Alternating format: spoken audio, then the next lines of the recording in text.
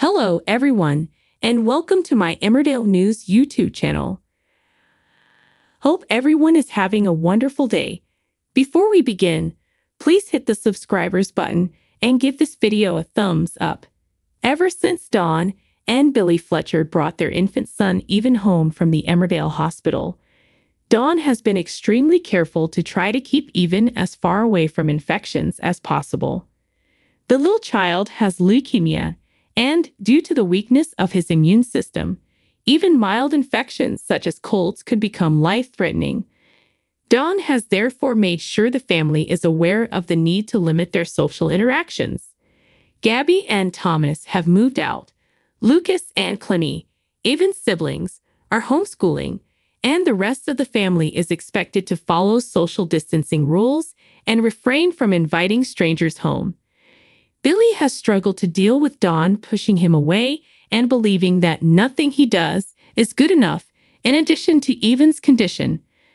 Billy was giving Evan his medication when the infant spat it back out, which meant he missed a dosage. This is when things got out of hand. Billy needed a release after that, so he went out and had a few drinks with Nate Robinson. The family bubble was eventually burst by Nate having to assist Billy in returning home and putting him to bed. Kim was the only one who was aware of this, and she filled in for Billy by informing Dawn that Billy was away that evening working on a project for her. Evan became feverish and had to be transported back to the hospital due to an infection. Dawn was curious as to who had entered the house infected. Once more, Kim took the responsibility, claiming that she had met for business in a hotel bar and must have contracted an infection there. Will's rejection of Rose Jackson's apparent selfishness upset the family, and Rose Jackson used Rose Jackson's support to try to destroy Kim alongside Ruby Fox Milligan. In upcoming episodes, Billy will realize he can no longer remain mute as Kim grows more and more alone in the family. He informs Dawn that after getting wasted with Nate, he was the one who introduced the sickness into the house, not Kim.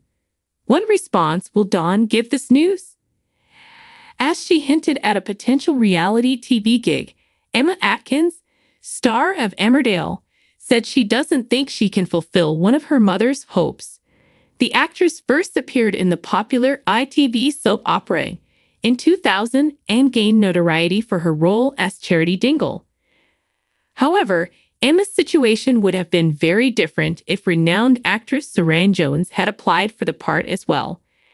However, Emma was cast, and her opponent at the time went on to portray Coronation Street's Karen McDonald.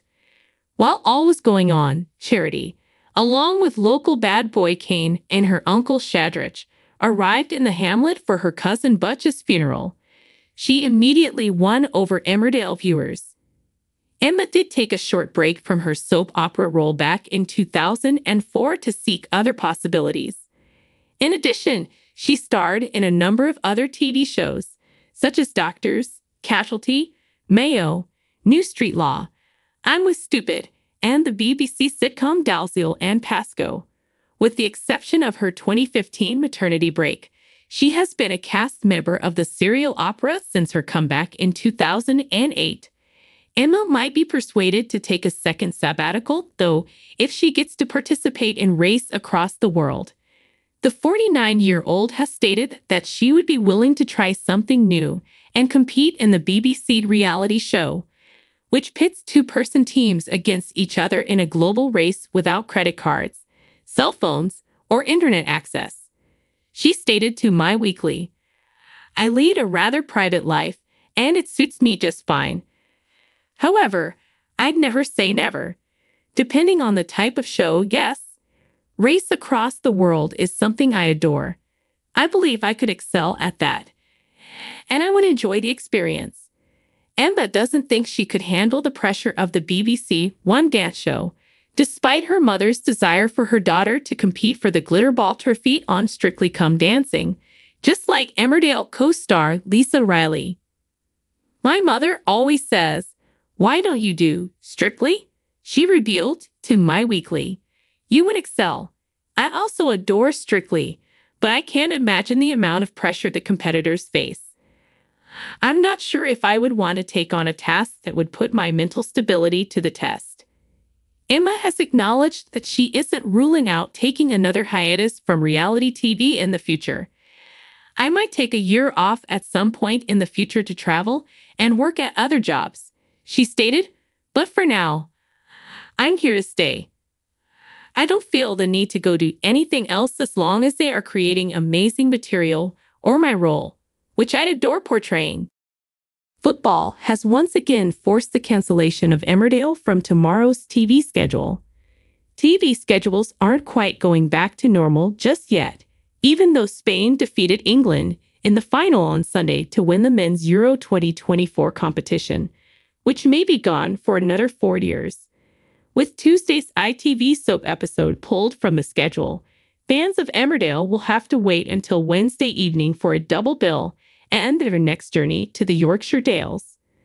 The reason for the schedule change is that ITV had to make way for live coverage of the most recent England women's football match, which is scheduled to air on ITV1 and ITVX from 5:30 p.m. to 8:15 p.m. Sweden will play the Lionesses in the UEFA Women's Euro 2025 qualifying match. Emmerdale's rescheduled episode for Tuesday comes after the show's executives hurriedly reworked an episode to honor England's remarkable performance at the European Championship. Characters Maura and Kane will respond to England's 2-1 loss to Spain this evening. The entire Emmerdale team would like to send our huge congratulations to the England football team on reaching the final of the UEFA European Championship, producer Laura Shaw said. We are excited to be supporting them in Monday night's Emmerdale episode, and we wish them the best of luck on Sunday. On Sunday night in Berlin, Spain defeated Gareth Southgate's team in the European Championship final for the second time in a row. At the Olympia Stadium, Spain won 2-1, bringing further heartache to the nation's first ever final held abroad. A magnificent equalizer by substitute Cole Palmer had given Southgate's team new energy after Nico Williams had rocked the seemingly solid foundation 69 seconds into the second half. However, the mighty excellent Spain continued to hold control, and 4 minutes before full time, substitute Michael Oyarzabal scored what turned out to be the game-winning goal. With this defeat, England will continue to wait for their first major men's title since 1966. Playwright James Graham has announced that he will incorporate the disappointment of the Euro 2024 final into the revised script for his Dear England play, which is about Gareth Southgate. The popular play about the football manager and England's World Cup campaign in 2022 is set to become a BBC television drama, with Joseph Fiennes returning to the lead role. Based on in-depth research and interviews, the storyline is a fictionalized narrative that depicts the challenges and victories faced by England's football teams. After England's final loss to Spain on Sunday, James was asked if he was going to alter the conclusion to better capture the intensity of the Euros. He said to BBC Breakfast, "I am. Don't you think you have to? We are going to update it to add this final over the next several days and weeks, as the audience would have been sitting there already aware of what goes on in Germany."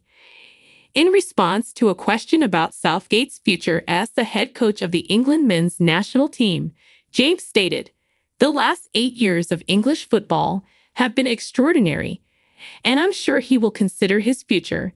You may recall what it was like to be an England supporter in 2016, when we had not been to the semifinals in 26 years. Fast forward to the present, and we have advanced to 3 of the last 6 finals. Thanks for watching. If you like this video, so please don't forget to subscribe my channel and don't miss any update.